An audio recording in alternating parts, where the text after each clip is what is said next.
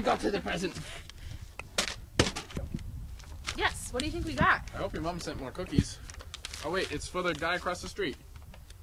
Ah, piss! Come on, let's just throw it on the ground and let's just bring it over to him. You can go if you want, but I'm not coming. Oh, come on. I'd want him to bring us ours if it got dropped off at his doorstep. Fine. Just bring it over to him, yeah?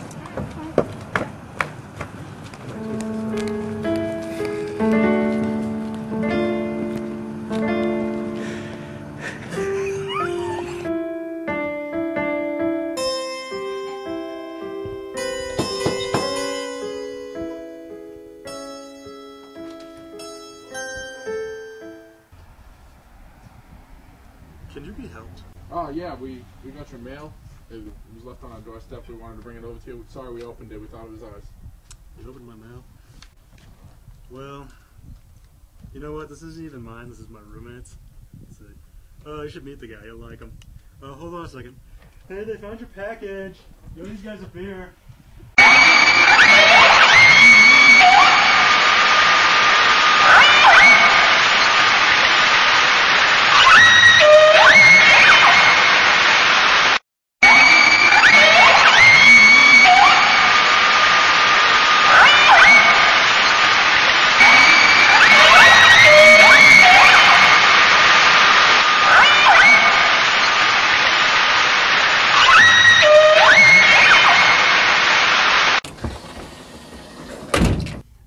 Here, guy, I need your half the internet money, like, right now.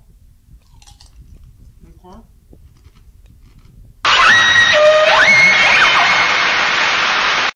Okay, he really liked you guys. Jeez.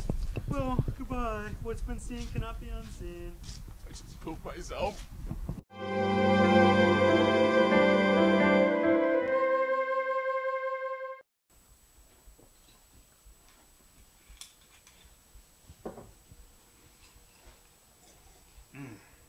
Oh, hello. I didn't see you come in.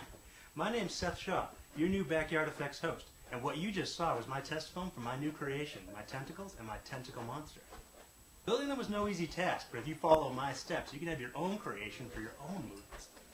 So stay tuned. In the next few minutes, you might just learn something really useful. Now, if you'll excuse me, Daddy's got to go put the kids to sleep.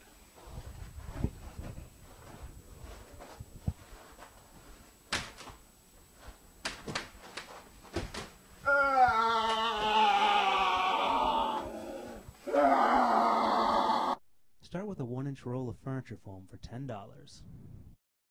A $5 roll of 1/2-inch furniture foam. Steel wire, which you can get a roll of for $4. Extra large pantyhose for $2.50. 1-inch diameter PVC tubing for $2.60. 5-minute and E6000 epoxy, both $3 a piece. And finally, 1 jar of latex for $20. Start by cutting 2 holes in your PVC tubing. Next, thread the steel wire through the bottom hole and wind it around the body of the tube.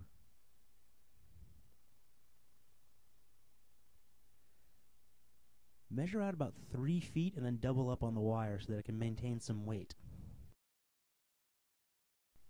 Finish it off by threading the wire back through the top hole.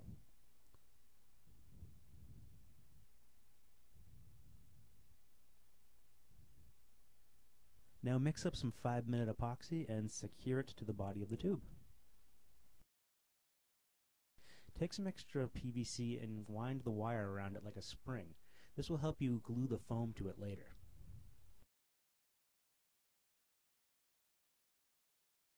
Now take your sheet of inch-thick foam and start cutting yourself some 6.5-inch strips. Using your E6000 epoxy, secure it to the middle of the tube diagonally.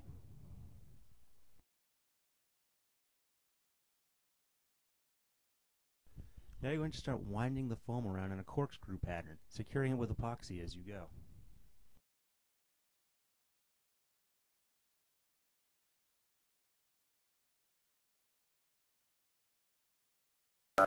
Glue the end together, then trim it down with some scissors so it looks more like a tentacle.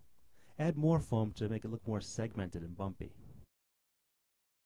For the suckers, roll your 1/2-inch foam into a tube. Then cut them out in little discs, like so. Now start affixing them onto the tentacles, about rows of 2. Next, take your pair of pantyhose and cut it in half. Using the spray adhesive, start gluing it and pulling it down the base of the tentacle. Be careful not to rip off any suckers along the way. The nylon will protect the foam from having the latex seep into it and completely rubberizing it, making it inflexible. When you're finished, cut open the suckers. For the paint app, I took a light green, a dark green, a white, and a yellow, and mixed them together with the latex. Then I added a layer of yellow to the suckers.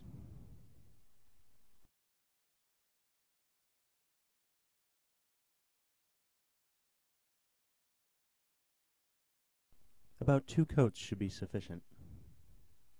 Next, I hit the rest of the tentacle with a layer of the dark green. Remember, the latex and paint will dry darker than when first applied. Now lightly brush on a layer of the light green. Don't cover it completely, this is just for highlight and definition.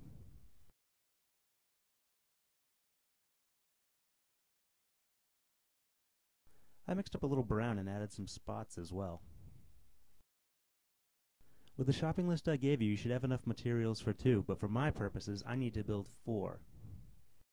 Now on to the tentacle monster. Start with a whole lot of clay. Plaster of Paris at $5 a bucket. And latex at $20 a jar. I started by sculpting my monster first. I left the tentacles separate because I'd be casting them separately.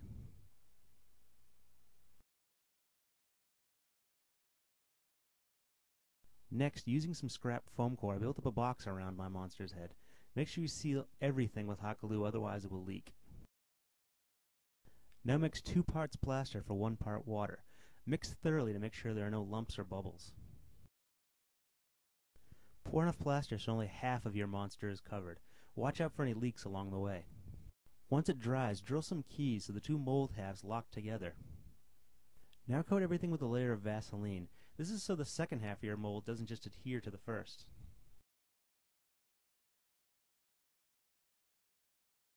Now mix up another batch of plaster and pour it on top, once again watching out for leaks. Now sculpt about 7 tentacles, about the size of fingers. Build another foam core box and submerge them in a 1-piece mold this time. Meanwhile, your head mold should be just about done by now, so pop it open and start digging out all the clay. Make sure you're thorough or you'll lose all the detail in your final product. Mix up another batch of green latex and brush it onto each half of the mold. Put the 2 mold halves together and let it dry, then pour in another layer. Make sure you coat everything. Clean the clay out of your tentacle mold and put some latex in that too. Put another 2 layers of unpigmented latex to reinforce the first 2. Once it dries, you're ready to carefully demold your Cthulhu mythos. Before painting, trim off any excess rubber from the puppet. Start by painting the mini tentacle suckers yellow. Now lightly brush on a layer of light green, once again just for highlighting and definition. Do the same for the mini tentacles as well. Finally, get the mouth and the area around the eyes with a dark maroon color. And lastly, for the eyes, I spray painted an old ping pong ball yellow and trimmed it down. Pop the tentacles on your fingers, and you have your own Cthulhu Mythos beast. Alright everybody, thanks, and I'll see you next week.